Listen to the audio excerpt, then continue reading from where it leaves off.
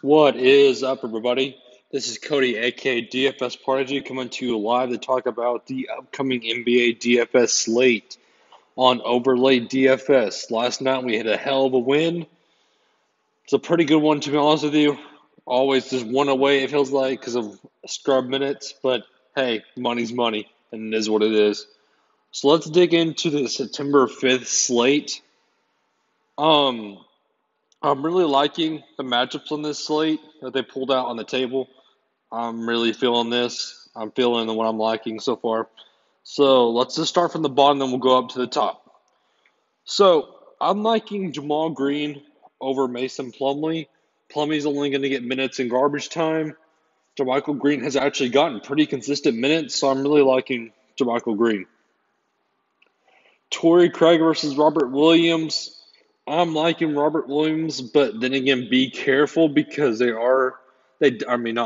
did give Cantor about 4 to 5 minutes last game, so just kind of be careful with that one, but I'm leaning towards Robert Williams. Pat Bev versus Brad Wanamaker. That's a tough one to me. I'm kind of leaning towards the Pat Bev side, but then again, that's kind of iffy based on minutes because of Shaman playing more, Reggie Jackson playing more, and Pat Bev's just getting back in the groove of things. Speaking of the Clippers side, Reggie Jackson versus Shamit. That's another tough one because it's always risky trying to figure out who gets the minutes out of those three players with Pat Bev, like I said, Reggie Jackson and Shamit. Gary Harris versus Monte Morris. Okay, so Harris is only out there for his defense.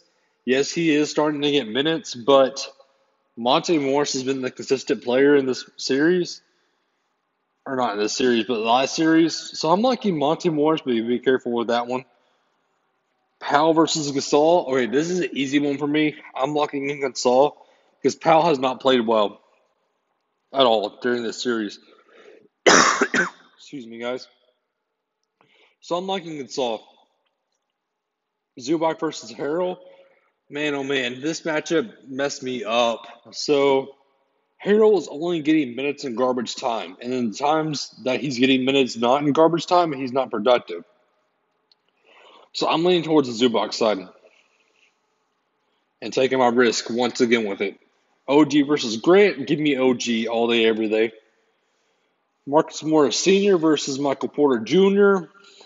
Porter Jr.'s minutes are so scattered. One day he'll play 17, the next day he'll play over 30. And Marcus Morris had a hell of a game last game, so I'm liking Marcus Morris on his upside. Ibaka versus Tice, that's another tough one to me. So be careful with that matchup because they're both playing pretty consistent and getting consistent minutes.